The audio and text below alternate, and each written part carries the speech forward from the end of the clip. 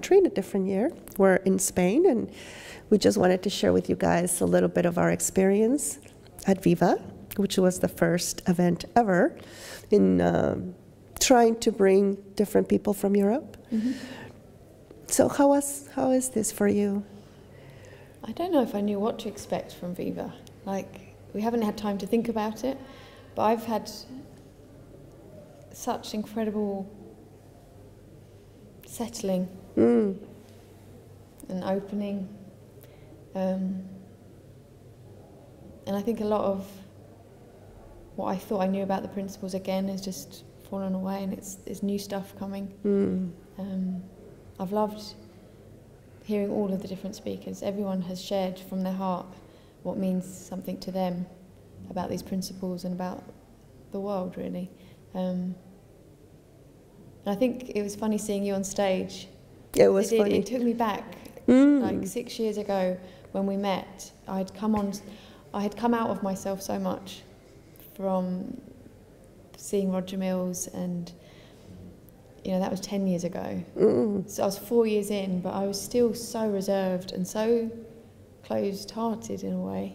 It opened me up, but not in the same way. And I think there was something about hanging out with you and seeing the work in Santa Clara that really just made me see this is true.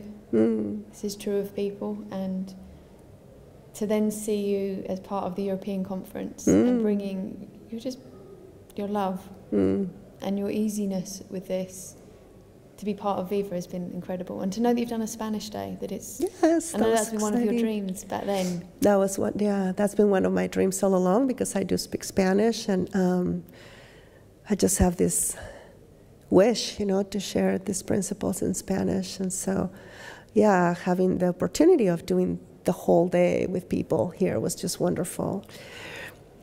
And for me, it's been just recognizing the human spirit wherever we go, and there has been participants from all over Europe, really, and different languages and different cultures, and yet there is this human commonality that I just have felt so connected to. So it's almost like finding your long-lost twin, in a sense, except you have 64 in the room, or 100, or whatever.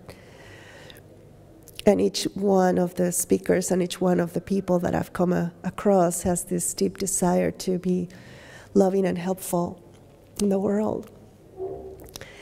And also fun, I think there was this great sense of lightheartedness. So there are also dates that have been set, right, for the next Viva. Will you be here?